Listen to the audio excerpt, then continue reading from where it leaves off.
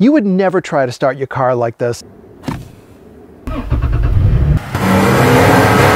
Well, that's exactly what people are doing the way they're currently connecting their generators to their house. But in this video, I'm going to show you just a single thing you can change that'll extend the life of your generator, and you'll be following the most overlooked directions from every manufacturer on the market today. I'm talking about folks that have an interlock setup on their house. Now, this will generally apply to gas generators, but it still is going to be a good idea even if you're using a battery system. Let's take a look at the way you should be connecting your generator and the biggest mistake people are making. Of course, it all begins with the power going out. The first thing you'll want to do is to get your generator outside. Don't go down to your panel yet in your house. Begin by starting your generator up. This brings us to the first big mistake. If your generator has a switch like this, something that says eco mode, any sort of a slow speed mode, you want to make sure that that is switched off. Switching it off is going to make your generator run at full speed when it first turns on. Now, this one might not seem logical compared to that truck at the beginning of the video. That's because most of these small engines do need to be started at full speed. If you put that eco mode on, you're going to make that engine bog down and struggle. So with our eco mode in the off position, now we can activate the choke.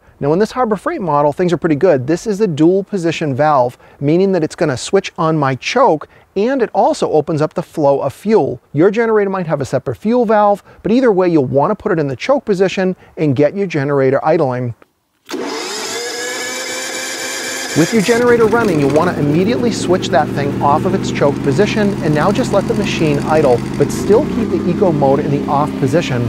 Now this is critical. You want your generator to have a few minutes to warm up before you get to the next step. Next, it is a good idea to go ahead and connect your power cable between your generator and your outside generator inlet. Now you certainly could have done this before you started the generator, but it really doesn't make any difference. Now the power's out, and of course you want it back on quickly, but you don't want to skip this step. Don't just go and flip your interlock breaker on. Now, if you're not familiar with an interlock, it's a simple safety device that makes sure that your main breaker has to be in the off position before the secondary breaker that's actually connected to your generator inlet can be turned on, thus preventing any sort of illegal backfeeding from taking place. Now, of course, you could just flip your main breaker off right now and turn your generator on, but you would be causing a huge problem.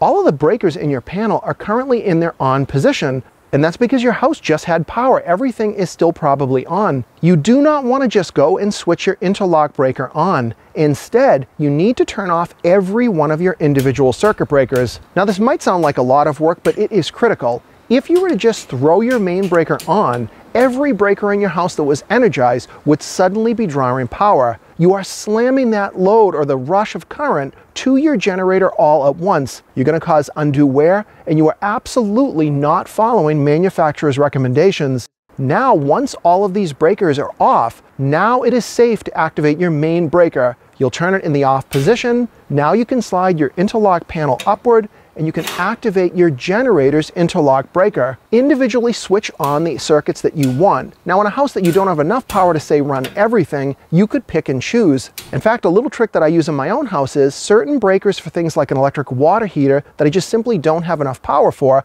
I put a red dot on. You could be losing power at like 2 or 3 in the morning. You might not be thinking straight, but the red dot tells me these are breakers that I will always leave in the off position. Now, if your generator is big enough that that's not an issue, you can of course just switch on every one of your breakers. When the outage is done, you can reverse the process, and that is not a bad thing to do. You can individually switch each of the breakers off, and you can turn your main breaker back on, putting your house back on street power. Many of the tips that I show you on my channel unfortunately cost money, sometimes a lot of money. This one is completely free, and it will make a difference. If you've got other generator tips, be sure to share them in the comments below. And if you like this video, please give me a thumbs up and subscribe to the Silver Symbol channel for more videos coming up.